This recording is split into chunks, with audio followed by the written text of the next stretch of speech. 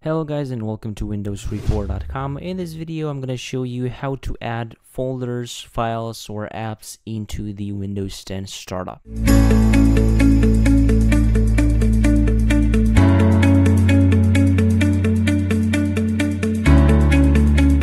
So if you want to have an app or maybe a file that you want to run in the startup when you boot up your Windows 10 operating system, watch this video because I'm going to show you how easy it is to do that. So to do that, we're going to have to access the startup folder in Windows 10, and in that folder we're going to copy in the files or the shortcuts of the programs that we want to have running when we boot up the Windows 10 operating system. To access that folder, we're just going to have to press the Windows plus R keys at the same time on our keyboard, and here we're going to have to type in shell, 2 points, and then startup. Then you have to press enter, and you're going to be greeted by this folder, and in this folder you're going to have all the apps that will run with Windows 10. So let's say you want to run Google Chrome at startup.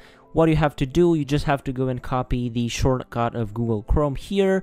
In my case, I'm going to search for Chrome and then right click on it and open file location. And in this open file location, I'm just going to right click on this and copy and then paste it in here. And that's how easy it is to run a program at startup. This thing you can do with files, with folders, with other apps. It's as easy as that. So I'm hoping that this video helped you and you now know how to add files or apps into the Windows 10 startup. So this was the video guys. Don't forget to leave a like if you enjoyed it and subscribe to the channel with the notification bell activated so you won't miss any future uploads. Also, don't forget to leave a comment down below with problems that you have on your Windows operating system and we can try to solve your issue in the next video. Until next time, have a nice day.